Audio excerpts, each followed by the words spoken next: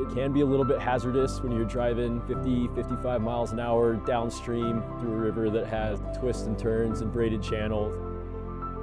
My name is Martin Beldin, and I'm the operations manager at Whitewater Rescue Institute. Typically, on a day-to-day basis, we're working on swift-moving rivers out of jet boats or along the shoreline, or potentially at the top of a big cliff or a really steep embankment down into water.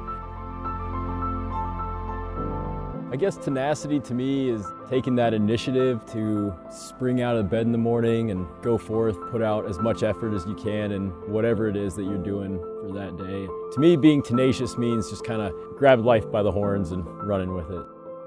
Tried, true, tenacious.